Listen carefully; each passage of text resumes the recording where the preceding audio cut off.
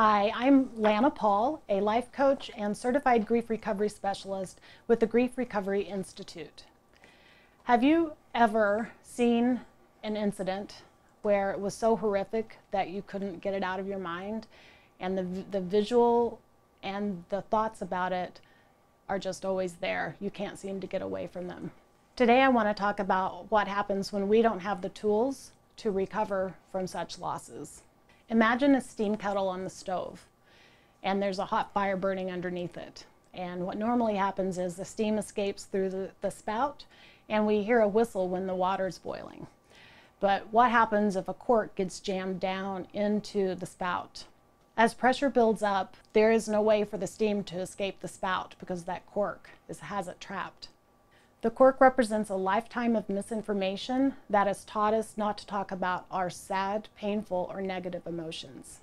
As pressure builds up in our personal steam kettle, we will often seek behaviors that allow us to numb ourselves from that feeling.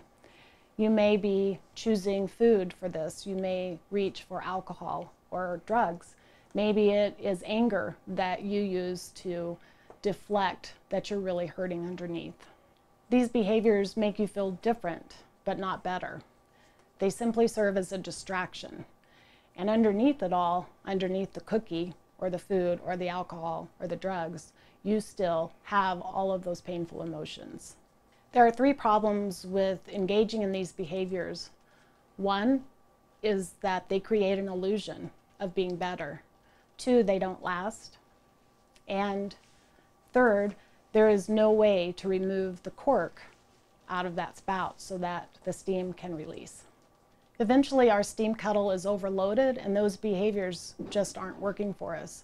Imagine what it would be like if we have all of that unfinished business and all of that pain, all of those painful emotions still underneath the surface, and a major event happens. We might just explode. And I know that's happened with me in the past, and I wonder if that's happened with you as well. Actions of grief recovery will help you remove that cork and help you to process the emotions that you've been carrying in your life. If you feel like you have exploded or that you are close to exploding, I would love to be able to have a conversation with you and see if I can't help you remove that cork from your spout. Please give me a call and we can schedule a 30-minute conversation and see if we're both a fit.